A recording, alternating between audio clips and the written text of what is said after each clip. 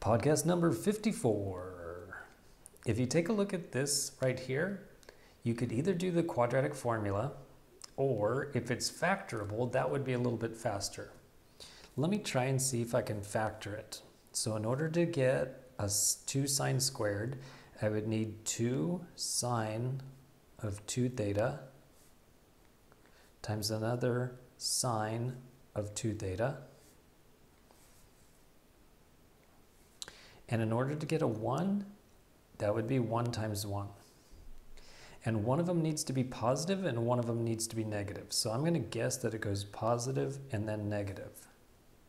Let's see if that works for the middle term. This would be 1 sine of 2 theta, and then this would be minus 2 sine of 2 theta, which would leave behind negative sine of 2 theta. So it worked. Then set this one equal to 0. So 2 sine of 2 theta plus 1 equals 0. Or the other possibility is set this one equal to 0.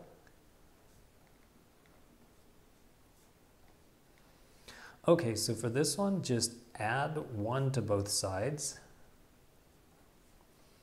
And that's basically saying, when does sine equal 1?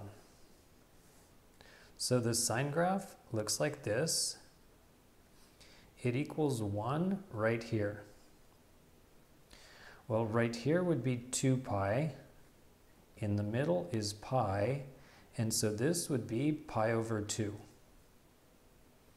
But because it has this 2 right here, there's going to be twice as many answers as usual. So look at another cycle of sine. And it's going to equal 1 right here. Right here is 2 pi, so this is to the right of it. So this one is going to be 2 pi plus pi over 2 from this pi over 2 right here. So this would be 4 pi over 2 plus 1 more. That's 5 pi over 2. Now, with the 2 theta, that means 2 theta equals this and 2 theta equals that. So 2 theta equals pi over 2. 2 theta equals 5 pi over 2. And then divide each one by 2. So when you divide this by a 2, it's going to become pi over 4. And the next one will be 5 pi over 4. Okay, we're done with that part of it. And then for this one, subtract 1 from both sides. And then divide both sides by 2.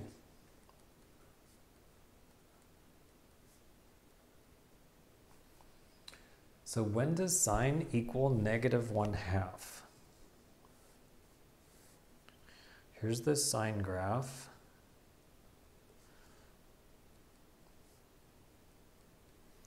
Negative 1/2 would be right here, and if you go across, there's going to be 2 solutions. One that is to the right of pi, and one that is to the left of 2 pi.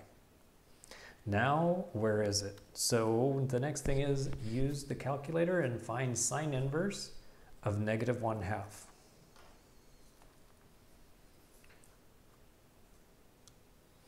So sine inverse of negative 1/2 is equal to, so that is negative pi over 6. Negative pi over 6. So that means that the calculator actually went this way and it found this solution at negative pi over 6. So that just means that the gap between our solution right here and pi right here is a gap of pi over 6. So that means that this one is actually at pi plus pi over 6. When you get a common denominator, that would be 6 pi over 6 plus 1 more is 7 pi over 6.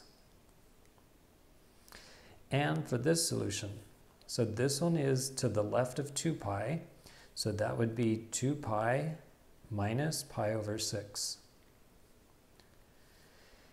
And then this would be 12 pi over 6 minus 1 is 11 pi over 6.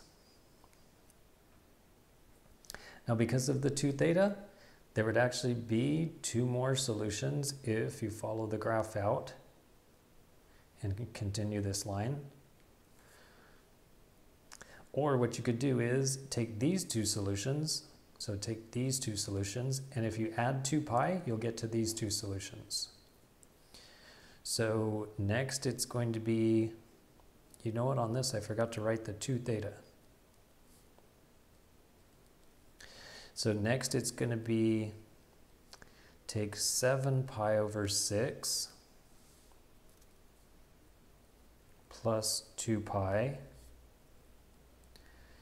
Take 11 pi over 6 plus 2 pi.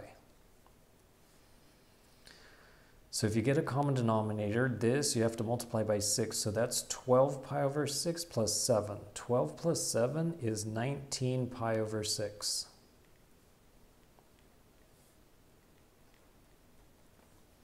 And for this one, that would be 12 pi over 6 plus 11 is 23 pi over 6.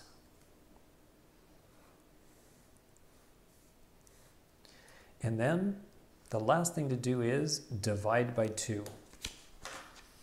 So divide by 2 on each side.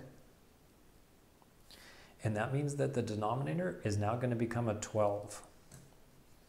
So we have 7 pi over 12. This would be 11 pi over 12. This one would become 19 pi over 12. And this one would become 23 pi over 12.